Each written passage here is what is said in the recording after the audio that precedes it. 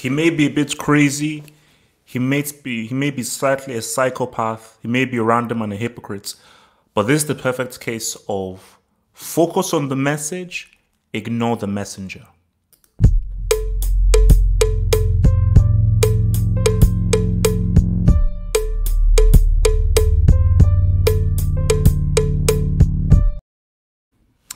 So look, man, he's been tweeting.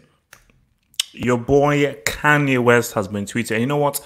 I normally ignore whenever he goes on a tweet rant about, I'm the new Louis Vuitton, I'm the new Moses, I'm the new Zeus. I just ignore it because for me, I don't need to be told what to do by a millionaire. Okay, I don't need a millionaire to tell me that, this is what needs to happen, blah, blah. So all because you're rich, it doesn't mean that I need to follow you. So normally I ignore it. But then, I just sort of caught wind of it. I was like, look, let me just see what this guy is saying. And the thing about it is that a lot of the stuff that he's saying is a bit random, and how he tweets is just all over the place. And I do feel like he's a perfect case of an attention seeker. He is an attention seeker and he wants to seek attention. But if he just sifts through the nonsense, the overall thing that he's saying is actually true. And it's something that, I've heard about from the Joe Budden podcast and how he's been talking, because he's been a rapper. And the whole thing of the music industry and how it is something that I never realized. Because I just assumed that I'm the artist. I made this music. Yeah, we have a share, but surely I own my masters. Surely I get to reap the benefits of my art. How is it that, okay, you made the money through the publishing and I gave you a higher percentage of CD sales and so forth, or streams, but with regards to the masters, how don't I have that? Or the bigger thing, which is what he goes into, fine, you keep the masters. Surely there's a price on it. Surely there's okay, you want your masters? It's this. It's 3 mil, it's 4 mil, it's 10 mil, it's 5 mil. This is what it is. If you want it, here you go. But to not even have the ability to, you shouldn't even have to buy your master. I just think it's crazy. But here we are.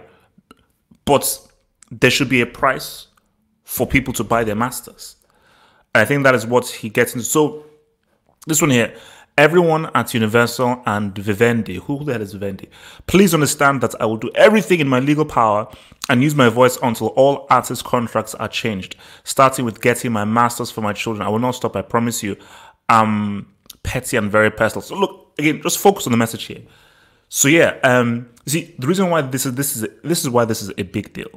Because I always do it. In fact, it is a big deal because Kanye West is one of the most famous artists in the world. He is one of the most richest artists in the world. One of the most wealthiest. So his voice holds weight. So if, let's say, a Royce the 5'9", or a Action Bronson, or just one of these dudes was saying this stuff like that, but a Kanye, even if a Joe Budden said this stuff, it's like, okay. But Kanye West is arguably one of the most popular musical artists right now. Like literally, he's on the same level as Drake, based on just how popular it is. Because it's not only the Kanye West and his career, it is his association to Kim Kardashian, arguably one of the most popular celebrities in the world. So which is why anything he tweets, as you can see, it's going to get thousands upon thousands upon thousands of retweets and likes. Let's just see what else he says. Says, Sony, you're not off the hook either. One battle at a time, okay? All right. A lot of this stuff is just it's crazy stuff. I suppose this is Checkers. Rick James couch. A lot of this stuff is random. So okay, it says, listen, okay guys, check this out. I don't have a contract with Universal. I have 10. They tried to bury us alive. So again, I think this is just a thing of how, see, these musical labels, these guys, they're like the mob. They're a very sophisticated mob, a very sophisticated cartel. And they know that, and which is why, which is contract. Because look, when you're a young rapper, wrong person, man, you've suffered, you've gone through poverty. You're not even reading the contract. You're saying, no, lawyer, get the heck off. Where do I sign so I can get this flipping cash? But, which is why these record labels, they know how desperate A poor man will always be desperate. A poor man, he'll do anything to get money. A starving man will do anything to get food. So they know that, aha, so these guys are smart, well, not. Let's create a contract where we can gain as much profits from the talent and the labor of these dudes. Because everything is in a contract, and that's the thing with the contract. Same thing with the whole Messi thing. So you now say, oh, no, I want my masters, I own them. Well, you have to go to a court of law. And when you go to a court of law, you present your evidence and the contract says, nah, sorry, this record label owns the contract and you signed. And the deepest thing is, these record labels, they have no... You see, it's not down to their morals, which is why Kanye West is saying this, because he's trying to now sway people's views as to how they now perceive. Because now, if he now starts a movement again, which is the key thing, if he now starts a movement against these record labels, this could now be the catalyst in things changing. Because I'm going to say something very quick about Drake. So Kanye says that this moment is going to change the music industry for good. I feel so humbled and blessed that God has put me in a strong position to do this. Everyone keep praying, it's working. Because there's another key thing that he said, just that he posts so much stuff. There's a key thing that they said. I want the most to me that because I cannot afford them, black masters matter. Okay. Let me see, there's one thing.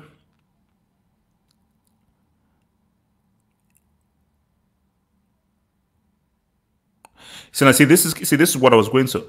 I'm the only person who can speak on this because I made multi-billions outside of music. No musician make billions inside of music. I'm going to change this. I know a lot of musicians are not allowed to say anything, but I can't be muted or cancelled. So I'm going to say everything as always. Again, that's the thing, because he's in a very, very key position. We've gotten comfortable with not having what we deserve. They allow us to have a little money from touring, get some gold chains, some alcohol, some girls, and fake numbers that feed our egos, but we don't own our masters, which is key. So I think that's where we're going into here, is that, and I think basically the latest thing he did, that he basically posted, Kim is my lawyer. What the hell? You see, this guy just post some random stuff, man. So basically that he just posted his contract. So I wanted to talk about Drake. You see, Drake is very key. And I think I was watching this video where they said that Drake would change the entire music industry. And I think something is going to happen, and someone on the magnitude of Drake will have to do it, because we are living in same thing with this whole COVID thing, how COVID has accelerated online businesses. If Drake decides to become independent, that changes everything. Because remember, before the internet, before streaming and before online, I remember those days. Maybe you kids don't remember. You had to go to HMV, you had to go to Virgin Megastore, you had to go and buy the CD.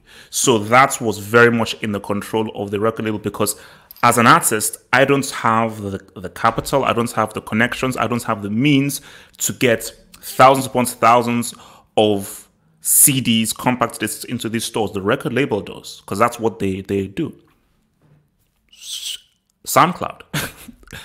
SoundCloud, right now, nobody buys CDs anymore apart from me, because I still love the sound of CDs, but nobody buys CDs. Everybody now streams stuff.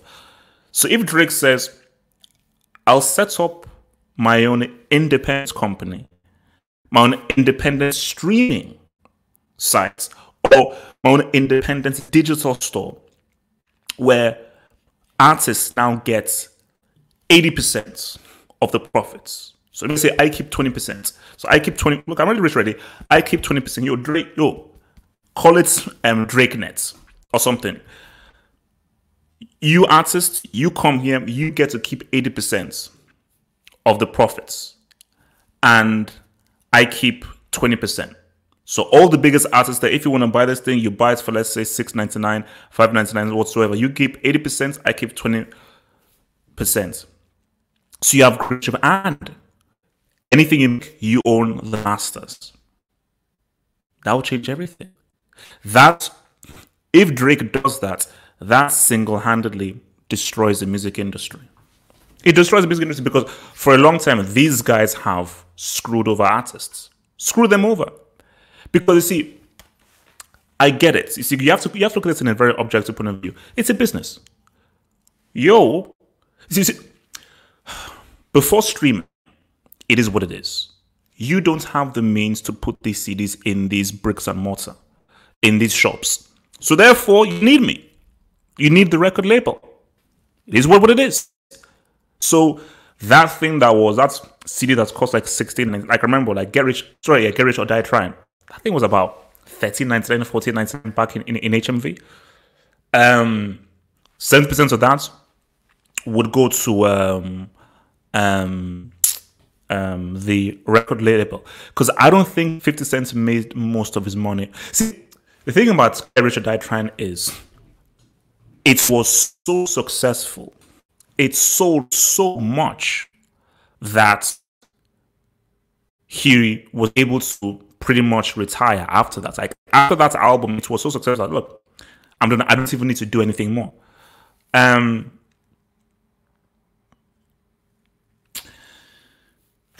But the thing though is,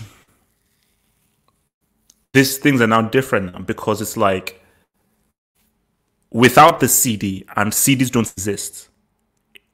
CD stores, they don't exist. They don't exist. People don't buy CD anymore. When you're not dealing with streaming, so obviously you have the sites that the biggest one is really Spotify and Apple. Those are the biggest. I use Tidal personally, trying to support Jay-Z, but Spotify and Apple are the biggest ones. But if Drake just says, yo, because people are not really making money through streaming. There's hardly any money being made. Money was always made through your purchasing. You're buying this stuff. And trust me, if they say that this new Beyonce, this new Kanye, this new J. Cole, new Kendrick Lamar, this album is $7.99, $8.99, people will buy it. Now, obviously, you now have to hire the best computer guys and everything, so you don't have like a LimeWire, Napster kind of thing, because once things become digital online, it's very easy to rip it and put it on all these sites. So you really have to have protect against that. But if Drake if Drake's, you can only buy my music from this website, people will buy. People will buy it. And people will buy a Kendrick Lamar album. People will buy the J. Cole album, the Kanye West album, the Beyonce album, the Rihanna album. They'll buy it. So it's what it is. So that is when it's time. But I just think this could be because right now record labels are now sweating, because they know that this could become something. Because see, this could just be like he talks and like, so what record labels are hoping is that, look, they just forget about this and everything. Because see, what record labels are fearing is what I'm saying, bro. A contract is a contract, and for record label, I don't have to put a price on anything. I think it's a similar thing happening with which I saw, the Locks and Puff Daddy. Puff Daddy owns the masters for the Locks, and he refuses to give it to them. Now, we don't know why that reason is and everything, but it is what it is. But Puff Daddy or any of these guys, there is no obligation. There's no law that says you must give these masters back or you must put a price on them.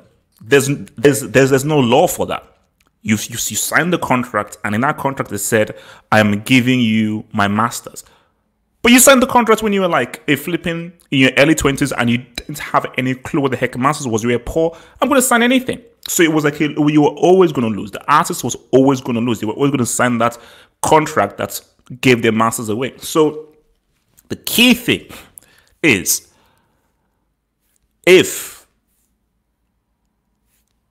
and that's the thing, the key thing is Drake is the biggest artist on the planet. He is. There's no one else. He is the Michael Jackson of this generation. He's not Michael Jackson. He's not the Michael Jackson, but he's the Michael Jackson equivalent in terms of how he sets trends and how he's literally at the precipice of pop culture and popular music for today. He is.